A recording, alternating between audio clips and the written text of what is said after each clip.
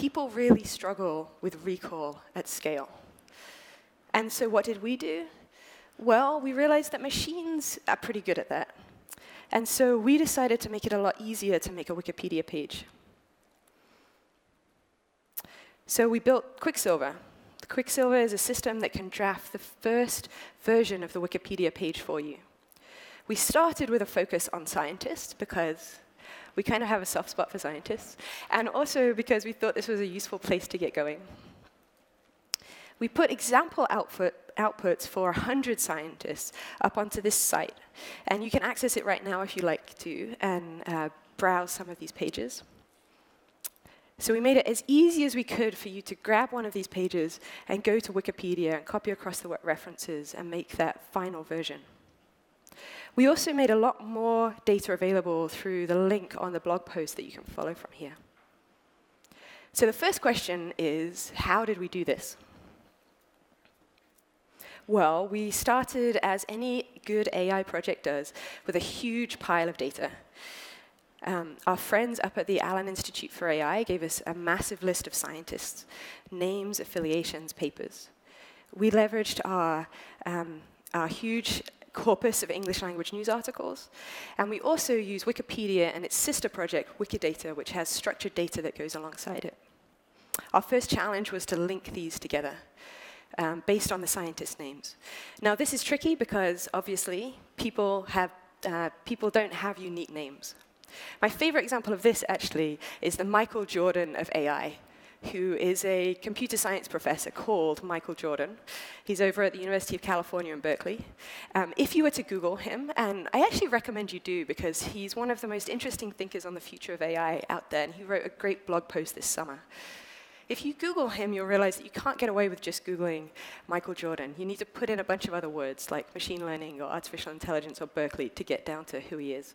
So we had to train the system to do a similar thing. Once we link them together, we could make a list, the list of who's missing. So the people with a lot of content, but no page. Some of these gaps are pretty egregious. People with an enormous amount of press coverage, huge amount of interest in their scientific research, and yet no page that's been created. We could then start to figure out how to build pages for them. So the first thing we did was we went back to Wikipedia. We grabbed all the scientists already on Wikipedia and all the news we could find about them. That gives a training set of 30,000 profiles of how news maps to Wikipedia pages. And then we could train the system to draft that first version. So here's what it looks like. This is Karen Lips, who's missing from Wikipedia. So she's a researcher in amphibians and reptiles over at the University of Maryland. So there's a few things that I want to call out that are happening in this summary. The first one is that we would leverage structured content. So we went into this news and we found out facts and claims that people were making about her. So where does she work? What does she study? Where is she based? Does she have any major awards? And that we could drop in. Secondly, we could make a really rich summary trained on the kinds of content that make it into Wikipedia paragraphs, but maybe they're a bit too rich to kind of easily structure into triples. So things like the idea that she has researched fungus on frogs and understood that that was a main reason why frog populations were decaying. And then finally, we created an event stream. So this is really bread and butter for Primer. Given a huge number of articles, pick out the big stories and tell the story of how her research is impacting the world and how that's unfolding over time. So this is all machine generated. Here's another example.